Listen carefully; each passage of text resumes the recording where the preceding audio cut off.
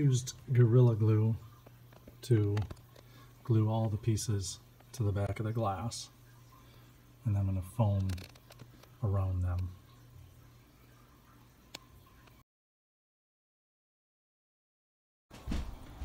Here it is after I added the foam.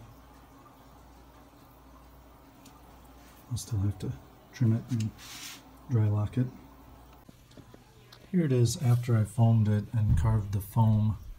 I still have to add the dry lock to seal it in. Here's what the back of the tank looks like. This area is where the power cord is going to run up through from the water filter section. There'll be some plants in here and plants in here, plants in here, plants in here, maybe some up in the top there, but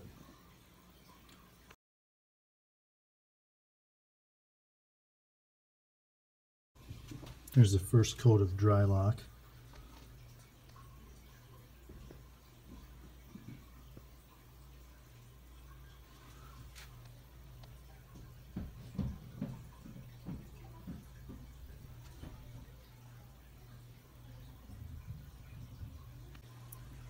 Here it is after I added some brown.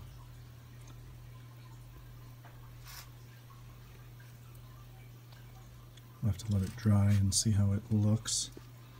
I'll have to add more. First I did a lighter brown and then added a little bit of a darker brown. Here I added some cocoa fiber to it also. I still just siliconed. Still have to tip it up, see how much of the cocoa fiber falls off, and maybe add some more. I might add some moss to it also.